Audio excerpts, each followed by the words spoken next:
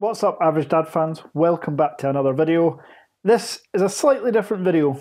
Last night I held my third ever live stream and it was a complete success, in my opinion. Now, by success I mean at least 100 people watched it or dipped in and out. I had 32 concurrent viewers for about 90% of the stream, so those are my diehards. I'm going to continue to do the live streams and I am going to do them weekly. We're going to discuss all things tech, Chinese foldables, Apple events, all that good stuff. I'm going to live stream as much as I can, but right now I will commit to once a week. However, I am aware that you all live in different countries and you can't follow my live stream schedule. So what this video is everything in that 2-hour live stream last night condensed into 5 minutes. I will answer all your questions that you had popped in the chat, the comments in this video. So if you missed it, stay tuned. Even if you watched it, you know what to do.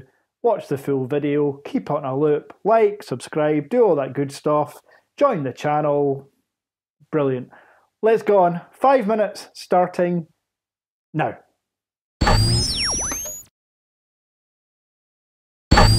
So I had a lot of questions asking me which phone I preferred between the Vivo, the Honor, the Huawei. At the end of this video, I'll do what I done last night and I'll run down my top 5 foldables ever. So stay tuned to the end of the video to find out my top 5. Other questions included, can I download the Chase UK banking app? Yes. If it's in the Play Store, you can download it. You can download Google Wallet and Google Pay. You just can't connect it because it's through the Gbox app to the native NFC. However, there is a Curve app. It's for banking and finances, and that you can download natively and it connects to the NFC. I have yet to do it and test it, but I had at least 5 people comment me about the Curve app. Can you use a stylus, a generic stylus, with the Honor Magic V2? No. I have tried an S Pen, a tablet Samsung S Pen, an Apple Pencil, and a generic stylus one of my children had for their Lenovo tablet. I think it was a Lenovo tablet. It didn't work. So no, it seems like you are locked to the Honor proprietary pen, which is, I believe, coming out soon on AliExpress for £100. Thank you to the commenter that told me that. Now, this question isn't a plant. You can see it. It's in there. It's in my comment section. Where on earth did you buy this bad boy, or something along those lines? Well, as most of you know, I bought mine through WONDA Mobile. Link in description. However, you can pick it up on Blue Iode and Trading Shenzhen at the moment. I think AliExpress and Trinity Electronics will have it soon if they don't already. So there's 5 places you can buy it, but buy it from WONDA and use my link. A lot of questions obviously circled around release dates for the global version and other upcoming foldable phones. I have confirmation. There has been confirmation about quite a few now. So, first one, the release date for the global version of the Honor Magic V2, certainly in Berlin anyway, will be the 1st of September. I am 99.99% sure that will be the UK and Spain as well in the first week of September. Now, non-V2 related, the OnePlus Open. This will go on sale the last week of August. There will be an event on the 26th of August. Pre-orders will be available and I believe they will start shipping globally on the 29th of August.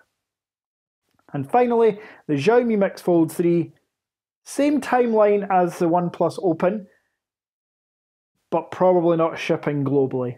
Only restricted to China. However, Xiaomi do support Google Apps, so the Play Store will be installed in WONDA Mobile or wherever you buy it. They also have global ROM flashes that you can do on the device. And Xiaomi have confirmed a 4 rear camera setup, all Leica lenses, one of them being a 5x periscope zoom lens. Praise whoever you praise. Another discussion that came up last night was surrounding the Samsung, the Z Fold 5. A lot of people in agreement with me that the Samsung is just basically a rip-off. It's the same device. I wanted to play devil's advocate though, and if you're sitting with a Samsung Z Fold 2, or maybe even a Z Fold 3 that's got a lot of wear and tear, the Z Fold 5 with the trade-in program that Samsung offer is a good upgrade because of the trade-in offers. What I was saying in my previous videos and on the live chat, if you have the Z Fold 4, don't upgrade to the Z Fold 5. The Z Fold 4 is arguably just as good in all areas, apart from the hinge is slightly different than the Z Fold 5, and it's a Snapdragon 8 Gen 2 chip. Other than that, it's basically the same phone. So I just want to clarify, I wasn't bashing Samsung for no reason. It was simply that they have rested on their laurels. And yes, we discussed Apple and how they have too, I agree.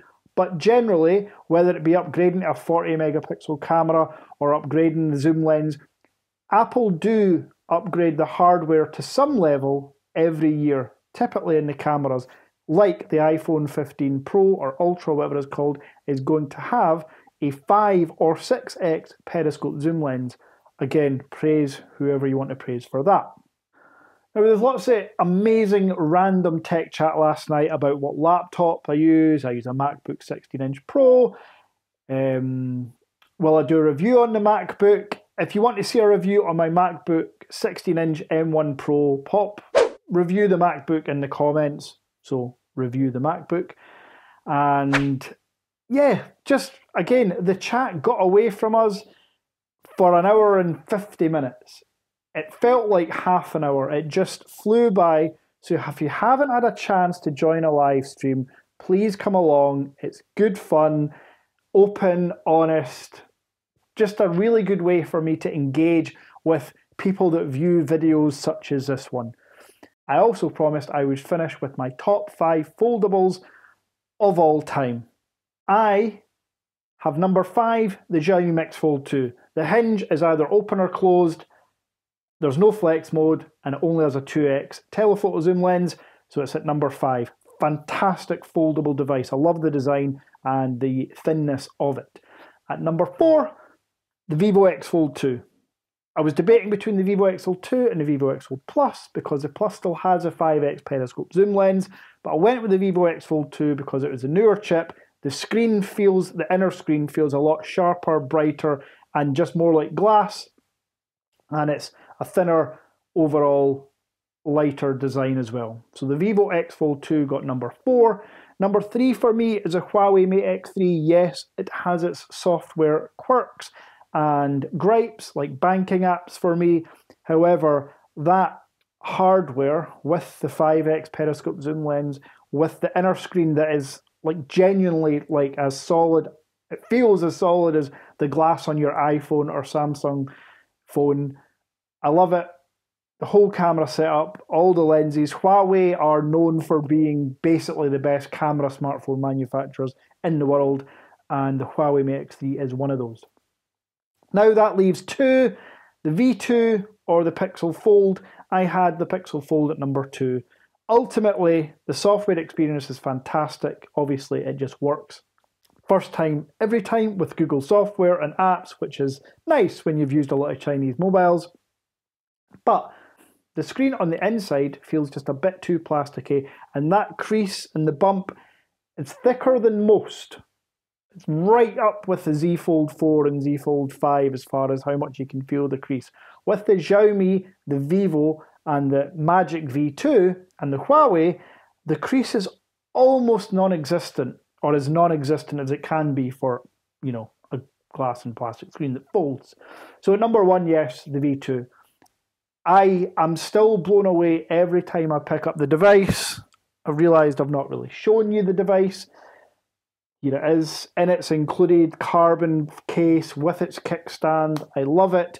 The fact that this is not even a centimetre thick folded, it's like just over 200 grams.